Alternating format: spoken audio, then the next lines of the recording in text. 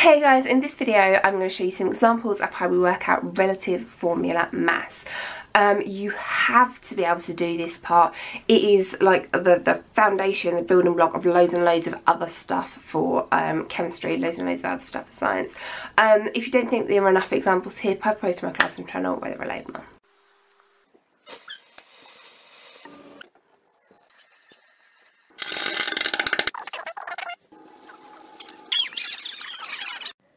When we are talking about the relative mass of something, we need to work out all the individual masses and add them together. So here we have hydrogen, it has a mass of 1, and we have 2 hydrogens, so in total, hydrogen gas has a mass of 2.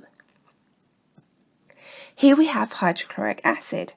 Hydrogen has a mass of 1, and there is 1 of them, that gives us a total of 1, and chlorine has a mass of 35.5, and there is 1 chlorine, so that gives us 35.5. If we add those together, we are going to get a total mass of 36.5. Here we have potassium nitrate. Potassium has a mass of 39, and there's 1 of them, so that gives us 39. Nitrogen has a mass of 14, and there's 1 nitrogen, so that's 14.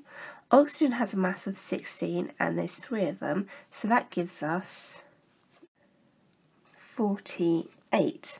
If we take 39 plus 14 plus 48, we would get a total mass of 101. Here we have sodium sulfate. Sodium has a mass of 23, and there are 2 of them, giving us a total of 46. Sulfur has a mass of 32, and there's 1 sulfur, giving us a total of 32. And oxygen has a mass of 16, and there are 4 of them, giving us a total of 64. 46 plus 32 plus 64 gives us 142 as the total mass for sodium sulfate. Here we have barium nitrate. Barium has a mass of 137, and there is 1, giving us a total of 137. Nitrogen has a mass of 14, and there are 2 of them, giving us a total of 28.